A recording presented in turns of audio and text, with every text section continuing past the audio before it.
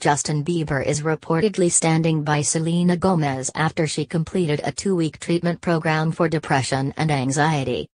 The 25-year-old Wolves singer checked herself into a center in New York City after feeling like she needed to get away and focus on herself with no distractions. According to sources, the star isn't currently experiencing any issues and this most recent stint was preventative. Selena stayed on site and underwent therapy, ate healthy meals and took Pilates and meditation sessions, according to People. She returned to Los Angeles very empowered, and is now reportedly working on new music. A source told the website that Justin was very supportive of his girlfriend's decision to seek treatment, and is happy his love has returned to him in LA. Justin and Selena are doing great, the source told People.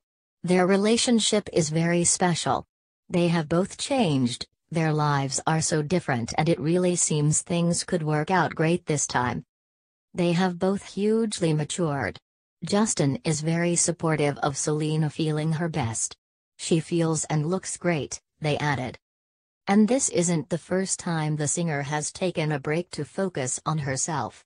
Back in 2016, she privately sought professional treatment after suffering from anxiety, panic attacks and depression as side effects of her lupus. Selena's break comes amid a difficult few weeks for the star, after her mother Mandy Teefey publicly slammed her for working with controversial director Woody Allen, who has been accused of sexual assault by his adopted daughter Dylan Farrow. When asked why Selena appeared in Woody's upcoming movie A Rainy Day in New York, the 41-year-old replied, "Sorry, no one can make Selena do anything she doesn't want to. I had a long talk with her about not working with him and it didn't click. No one controls her. She makes all her own decisions," Mandy insisted.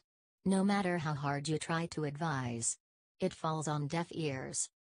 Emerging refreshed after completing her program, Selena was spotted cheering on her supportive 23-year-old beau at his hockey game on Wednesday, 31 Gen 18.